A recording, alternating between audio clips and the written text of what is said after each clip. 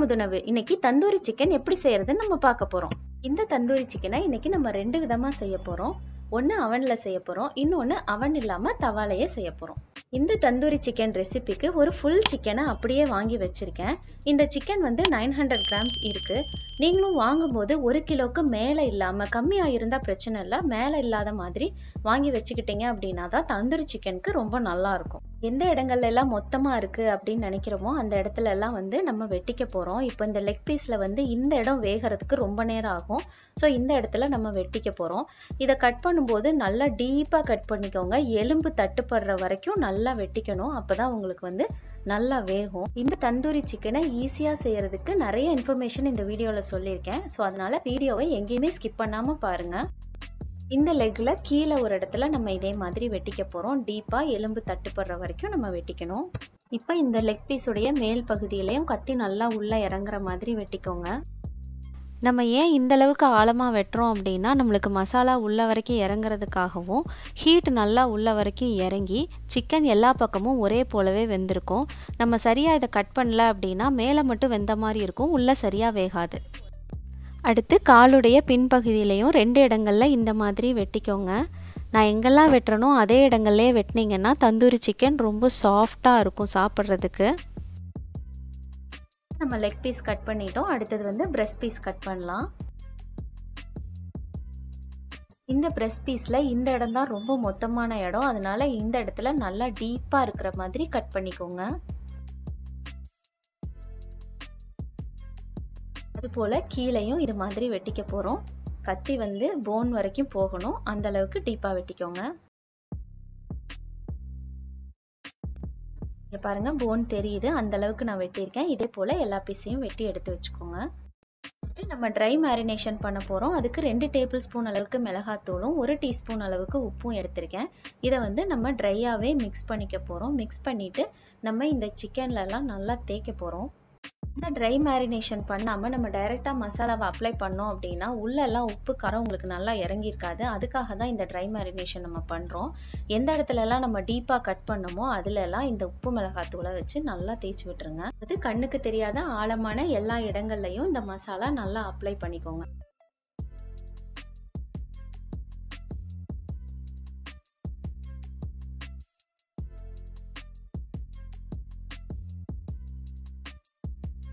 இதே போல் எல்லா பீஸ்லையும் நம்ம இந்த உப்பையும் மிளகாத்தூளையும் நல்லா தேய்ச்சி எடுத்து வச்சுக்க போகிறோம்.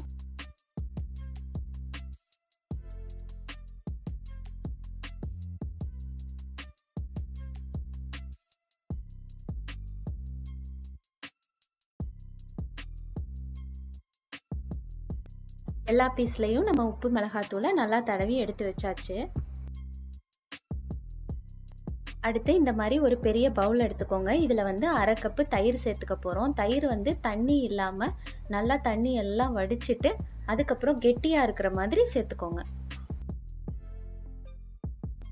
அடுத்து இதில் 1 டேபிள் ஸ்பூன் அளவுக்கு மிளகாய்த்தூள் சேர்த்துக்கோங்க. 1 டீஸ்பூன் மல்லித்தூள், 1/2 டீஸ்பூன் கரம் மசாலா,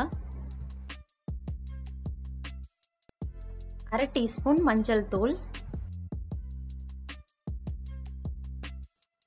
1/2 டீஸ்பூன் அளவுக்கு உப்பு. உப்பும் மிளகாத்தூளும் வந்து பார்த்து சேர்த்துக்கோங்க. ஏற்கனவே நம்ம உப்பு மிளகாத்தூளும் சேர்த்து ஒரு கோட்டிங் கொடுத்துருக்கோம். அதுக்கேற்றா போல் இதில் கரெக்டாக பார்த்து சேர்த்துக்கோங்க. அடுத்து 1/2 teaspoon chat masala. Chat masala வந்து ஆப்ஷனல் தான், நான் டேஸ்ட்டுக்காக சேர்க்குறேன். நீங்கள் தேவைன்னா சேர்த்துக்கோங்க, இல்லைன்னா வேண்டாம்.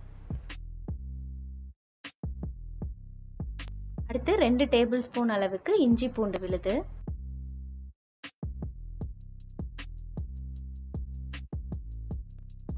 அடுத்து எலுமிச்சை சாறு.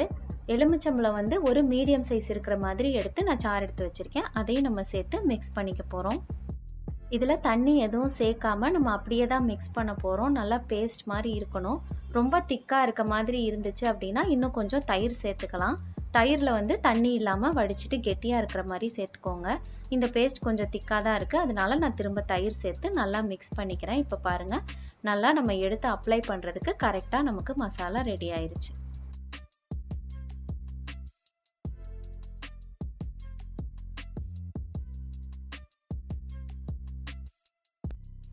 நம்ம ஏற்கனவே உப்பு மிளகாத்தூள் தடவி வச்சிருக்கிற இந்த சிக்கன் பீஸ் எல்லாம் எடுத்து இந்த மசாலால போட்டு நல்லா பிரட்டிக்க போறோம். மசாலா எல்லா இடங்கள்லயும் நல்லா அப்ளை ஆகிற மாதிரி நல்லா பிரட்டிக்கோங்க. இந்த சிக்கன் இந்த மசாலால ஒரு 6 மணி நேரமாவது கண்டிப்பா ஊறணுங்க. இல்ல ஒரு ஃபுல் நைட் ஊறிச்சுனாலும் நல்லா இருக்கும். நான் இதை வந்து ஒரு ஃபுல் நைட் தான் ஊற வைக்க போறேன். ரொம்ப நேரம் ஊறிச்சுனாதான் உங்களுக்கு வந்து சீக்கிரமாவே வெந்துரும். சாப்பிட்றதுக்கும் ரொம்ப சாஃப்டா ஜூசியா இருக்கும். இப்போ நம்ம சிக்கன் ஒரு ஃபுல் நைட் ஊறி இருக்கு. பாருங்க, பார்க்கும்போதே நல்லா மசாலாலாம் ஊறி இருக்கிறது தெரியுது இல்லையா? ஃபர்ஸ்ட் நம்ம இந்த தந்தூரி சிக்கன் பேன்ல எப்படி பண்றதுன்னு பார்த்துடலாம். ஃபர்ஸ்ட் நம்ம அடுப்புல வந்து பேனை வச்சுட்டு இதுல எண்ணெய் ஊத்திக்க போறோம். எண்ணெய் வந்து இதுக்கு நிறைய ஊத்தணும்னு அவசியம் இல்லைங்க. கொஞ்சமா அப்பப்போ சேர்த்துக்கிட்டா போதும். அடுப்பு வந்து நல்லா சிம்ல வச்சுட்டு அதுக்கப்புறம் நம்ம சிக்கன் பீஸை சேர்த்துருவோம். 2 பீஸ் மட்டும் வச்சு வேக வைங்க. அட் அ டைம் எல்லா பீஸும் வச்சிங்க அப்படின்னா உங்களுக்கு கரெக்டா அது வெந்து வராது. நான் வந்து ஒரு லெக் பீஸும் ஒரு பிரெஸ்ட் பீஸும் வச்சிருக்கேன்.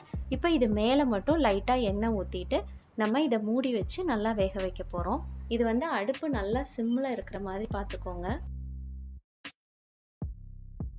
இப்போ பாருங்க, இந்த மசாலால இருக்கிற ஈரப்பசையிலேயே இது வந்து நல்லா வெந்துரும். அடிக்கடி திறந்து இதை திருப்பி மட்டும் விட்டுக்கோங்க. ஏன்னா நம்ம எண்ணெய் அதிகம் சேர்க்காதனால அடியில ஒட்டும். அதனால திருப்பி திருப்பி விட்டுட்டீங்க அப்படின்னா உங்களுக்கு அதிகமா ஒட்டாது.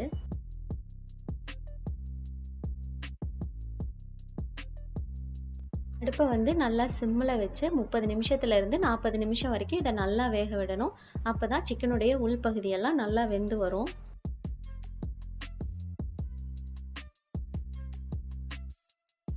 இப்போ பாருங்க, 30 நிமிஷம் நல்லா வேக வச்சாச்சு. சிக்கன் நல்லா வெந்துருச்சு. இப்போ நம்ம இதுல ஸ்மோக் ஃப்ளேவர் மட்டும் சேர்க்க போறோம். அப்பதான் நமக்கு அந்த தந்தூரி டேஸ்ட் வந்து கிடைக்கும்.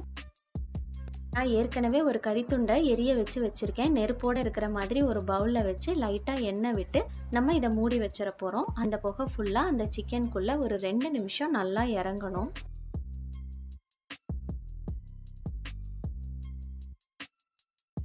ரெண்டு நிமிஷம் ஆயிருச்சுங்க. அவ்வளவுதான், நம்ம தந்தூரி சிக்கன் ரெடி ஆயிருச்சுங்க. நம்ம ரெஸ்டாரண்ட்ல எல்லாம் சாப்பிடக்கூடிய அதே டேஸ்ட்லயே இந்த தந்தூரி சிக்கன் இருக்கும்.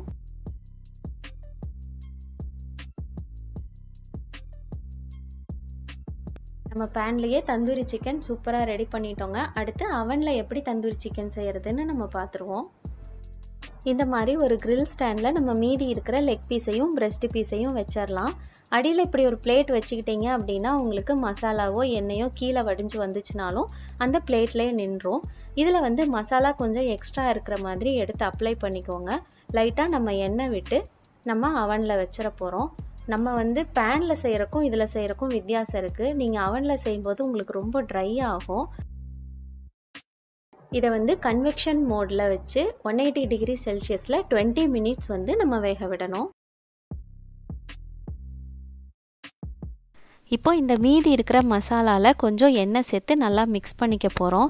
இது எதுக்காகனா நம்ம அவனில் வைக்கும்போது ரொம்ப ட்ரை ஆகும்னு சொன்னேன் இல்லையா? அந்த ட்ரை ஆகாமல் இருக்கிறதுக்கு அடிக்கடி இதை அப்ளை பண்ணி திரும்ப வச்சோம் அப்படின்னா ட்ரை ஆகாமல் உங்களுக்கு சாஃப்டாக வரும். இப்போ பாருங்கள், 20 மினிட்ஸ் ஆயிருச்சு. பார்க்கும்போதே தெரியுதுல அது ரொம்ப ட்ரையாக இருக்குது. அதனால நம்ம ஏற்கனவே ரெடி பண்ணி வச்சுருக்க அந்த மசாலாவை வந்து இது மேலே லைட்டாக அப்ளை பண்ணிவிட்டு இதை திரும்பவும் 20 மினிட்ஸ் வந்து வேக விட போகிறோம். ஃபர்ஸ்ட் வந்து நம்ம கன்வெக்ஷன் மோடில் வச்சு வேக விட்டோம். இப்போ வந்து நம்ம கிரில் மோடில் வச்சு 180 டிகிரி செல்சியஸில் 20 மினிட்ஸ் வந்து வேக விட போகிறோம். இந்த மாதிரி வேக விட்டிங்கன்னா சிக்கன் சாஃப்டாக இருக்கும், உங்களுக்கு ஹார்டாகவே இருக்காது. 20 மினிட்ஸ் ஆயிருச்சு. பாருங்கள், நம்ம தந்தூரி சிக்கன் சூப்பராக ரெடி ஆயிடுச்சு. இப்போ நம்ம இதை வந்து ஒரு பெரிய பவுலுக்கு மாற்றிக்கிட்டு இதுக்கும் நம்ம ஸ்மோக் ஃப்ளேவர் சேர்க்க போகிறோம்.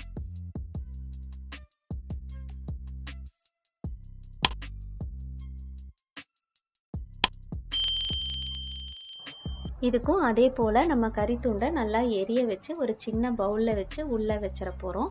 இதில் லைட்டாக எண்ணெய் ஊற்றுனீங்கன்னா நல்லா புகை வர ஆரம்பிக்கும். புகை வர ஆரம்பிக்கும் போது நம்ம ஒரு தட்டை போட்டு இதை நல்லா மூடிட போகிறோம். 2 நிமிஷம் இந்த ஸ்மோக்லேயே இருக்கணும். இருந்ததுக்கு அப்புறமேட்டு நல்லா ஸ்மோக் ஃப்ளேவர்லாம் நம்ம தந்தூரி சிக்கனில் இறங்கி சூப்பராக ரெடி ஆயிருங்க. நீங்களும் இந்த தந்தூரி சிக்கன் ரெசிபியை உங்கள் வீட்டில் ட்ரை பண்ணி பார்த்துட்டு உங்கள் ஃபீட்பேக்கை எனக்கு கமெண்ட்ஸில் சொல்லுங்கள். இந்த வீடியோ பிடிச்சிருந்ததுன்னா லைக் பண்ணுங்கள், மறக்காமல் சப்ஸ்கிரைப் பண்ணுங்கள். ஏற்கனவே சப்ஸ்கிரைப் பண்ணியிருந்தீங்கன்னா உங்கள் ஃப்ரெண்ட்ஸ் அண்ட் ஃபேமிலிக்கும் ஷேர் பண்ணுங்கள். Thank you so much.